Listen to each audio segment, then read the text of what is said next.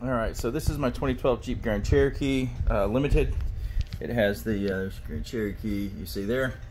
It has the Xenon headlights. I need to fix this, but anyway, it has the Xenon headlights, and I've been watching these videos, and it all talks about taking all this stuff off and all this crap you got to do in here.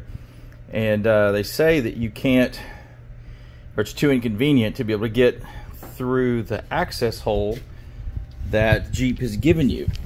Now, I'm not defending any manufacturer's engineering, but so there's this access hole in the wheel well. I've got my wheel turned all the way to the right. I'm on the driver's side, and what they say is you can't get your hand up in here to get things done.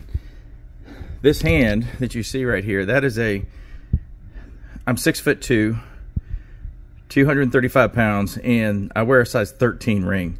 My hands are not small. You can see it takes up pretty much that whole thing, you know. But I've been watching all these videos, and I thought, well, I'm going to try getting to that bulb that's behind the rubber boot there. You see that? Try not to block my flashlight here, but you see that rubber boot right there. I'm trying to get to the bulb there.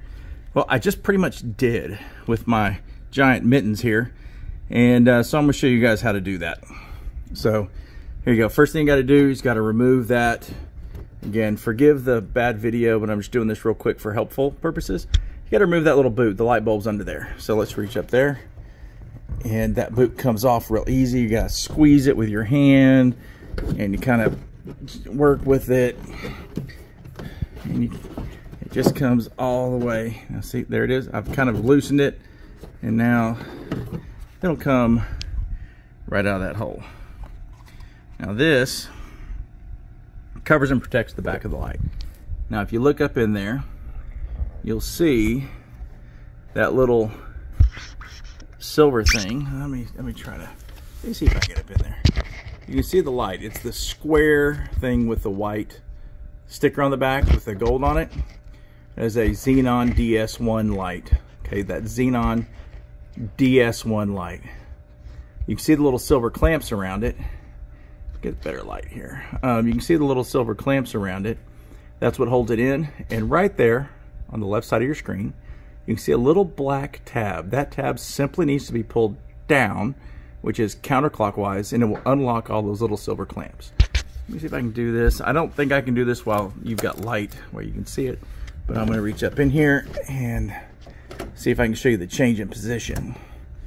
Okay, so I've just reached up there and pulled it down, so you can see that little black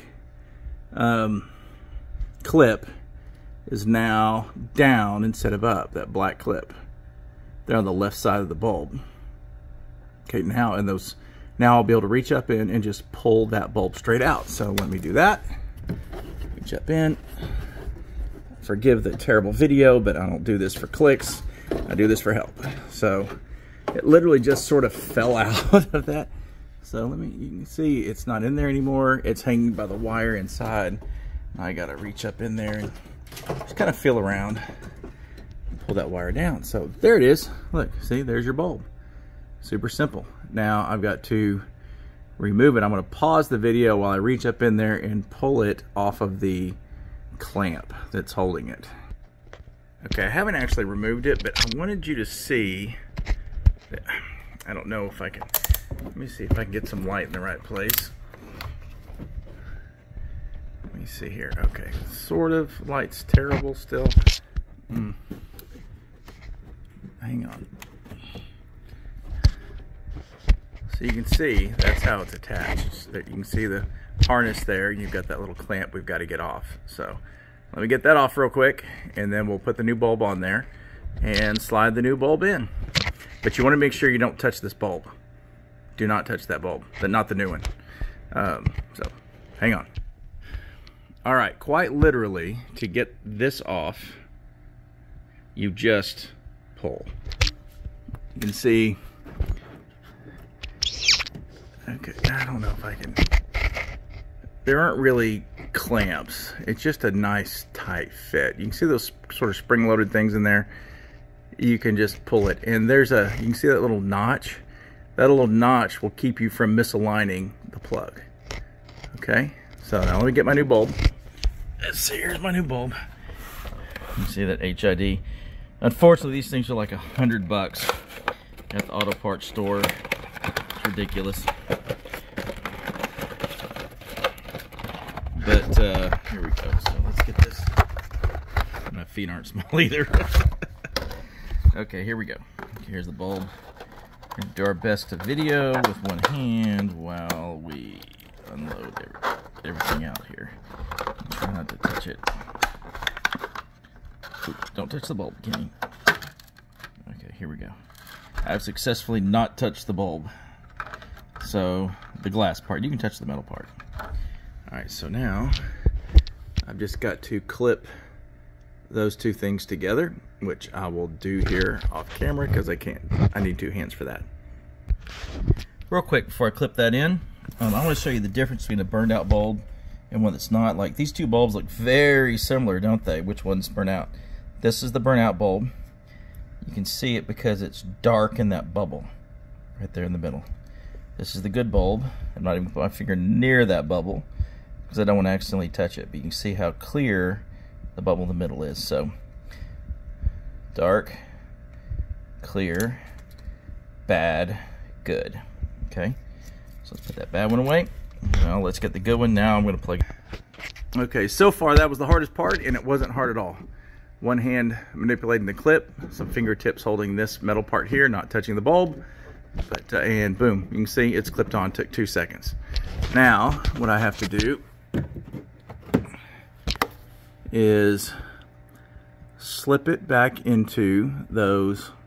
Sorry, it's out of focus up there, not quite sure how to fix that, but slip it back into those prongs that are up there. And so all I'll do is I'll manipulate it so that the tip of that bulb slips in the middle, and it should slip right in. Okay, let me see if I can video that while I do it. Let's get some light up in there. Yeah, I don't know if that light's good.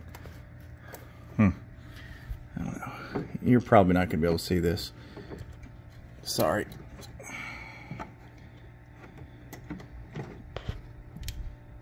I've got to carefully, yeah, this is all going to be blind. You're not going to be able to see it. You just got to kind of feel around. Like, I'm not using the tips of my finger. I'm just sort of using spatial awareness, I guess. And so I can kind of feel I should be close to the, oh, I'm below the prongs right now.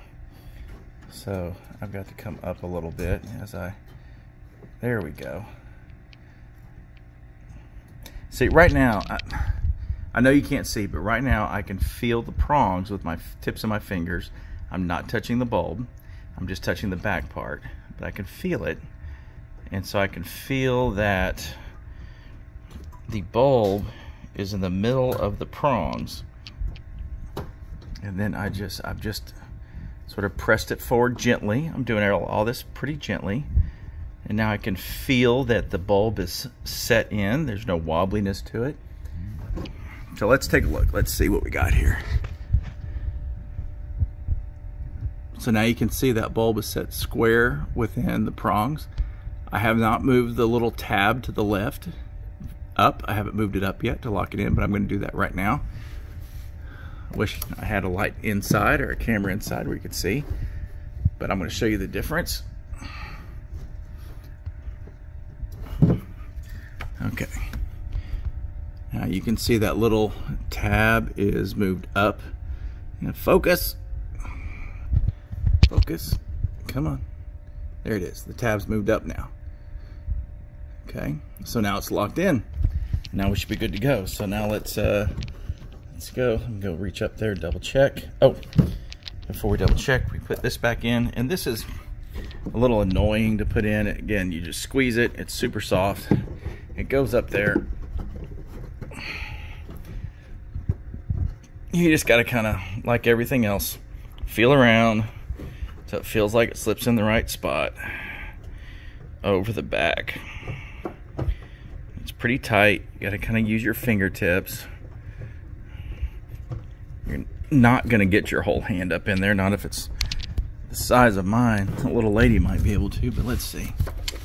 There we go. Cover's on. All right, now let's see what kind of job we did. Did we fix it? Oh. By the way, this is the low beam headlight. I'm gonna close my hood so we can see the lights.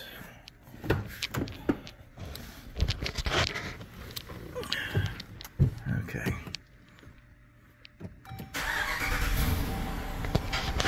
And looky there. We have our lights are on.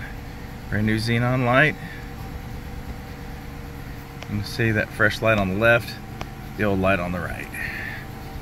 Now let's go take a look at it. There we go, low beam's working. Now I'm gonna try to fix all this fog here real quick. Let's see with some rubbing compound, but we'll see how that goes. Anyway, there you go, headlights. You don't have to take all that crap off.